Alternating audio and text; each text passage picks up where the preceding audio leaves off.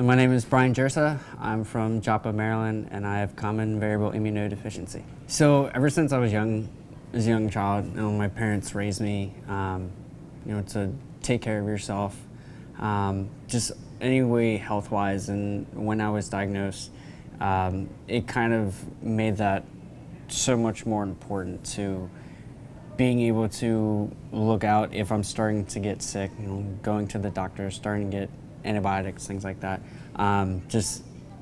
They raised me not to participate in risky behaviors anyway, but just making sure that I understand my limits health-wise and what I can do and what I can't do, and I push myself in different things, but I can check myself to understand that there's some things that are more danger to me just because of my disease, and I have to be more vigilant in those type of things. And then also, just staying healthy, exercising every day, getting out, being active with my family, myself, my friends, eating right, eating healthy, things like that. It only helps with my disease and just keeping me as healthy as I can be. So I volunteer with IDF. The main thing that I do is a lot of advocacy. I've done the Philadelphia walk back in early 2010s, and that was a great experience. You get to meet a lot of people through the walk, and we got to go up to Philly. We got to go get cheesesteaks. It was a cool experience, but you also get to give back to the IDF community. And then, like I said, I do a lot of advocacy at the local level. I've met with local lawmakers about a lot of the stuff that's going on in the government now with healthcare.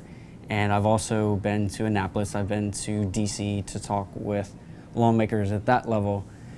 They have more influence, so the message is more powerful if I can get it across that I'm one of the faces to the disease, and you can see how it can impact not only me, but other people with my disease, their families, extended families. So it's a great opportunity that the IDF allows people to volunteer, and they give them a wealth amount of resources to go out and to volunteer. They're not leaving them high and dry, not knowing what they talk about. They really get you prepared to be able to go and make a difference in the community.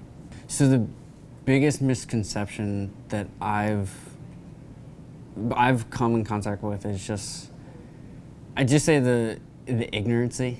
It's a lot of people think they know a lot of stuff. If you hear immune disease, I'd say 99% of people think of AIDS first off, and that's just from experiences that they've had. I'd say probably throughout their life, or that they've seen things on TV. That's the most, I would say, polarized disease. But I didn't contract this. I was born with it.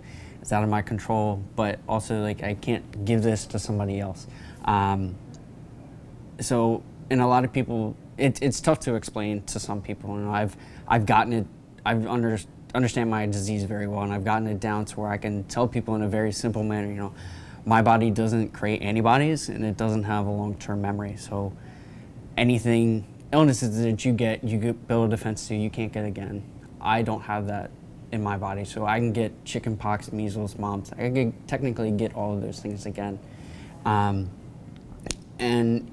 it's just some people, after you tell them, they still don't understand. And I've had people make jokes, and even friends who, they understand my disease, but they can also, they do make comments, and more than half the time I can just brush it off and it doesn't bother me. But there are also sometimes, it is a sensitive topic to me, so I can get a little bit defensive.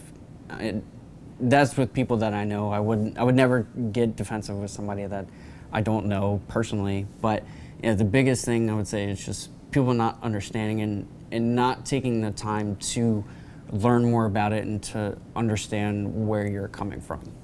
So it was definitely a tough time when I was diagnosed. So I was diagnosed at 15 years old, and I didn't know anybody who had my disease. I always thought back then that I would never meet anybody who had my disease. I would go my whole lifetime not knowing anybody. So the first person I met, they were in their 60s. So yes, I could relate to them, but no, not to the extent that I could with somebody my own age. And my first event was King of Prussia, Pennsylvania.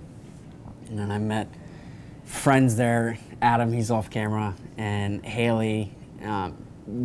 They were the first friends who had my disease as well that I really gravitated toward. It was something about us that we instantly connected with one another. It was very easy. We loved the time that we spent with one another. And as I've gotten older and the more opportunities I've gotten to come to different events, that circle of family that I come, they're my second family, has gotten wider and wider. And even though we've only been around each other, I'd say 10 times over the span of 7 years, we have a very strong connection with one another. The time that goes by that we don't see each other to the time that we actually are with one another can fly by, and it seems like it was only yesterday that we got to hang out again. And every time that we get to see each other, our bonds have gotten stronger and our relationships have gotten stronger. And you get to grow with more and more people over time. You know, I consider that I can rely on these people with anything. When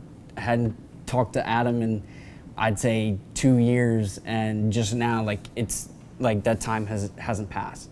And it's a special thing to have my disease. You know, I consider it like a double-edged sword. You know, it is an unfortunate thing that I'm gonna have to deal with this the rest of my life, but there's also a wealthy amount of opportunities, and the positives definitely outweigh the negatives.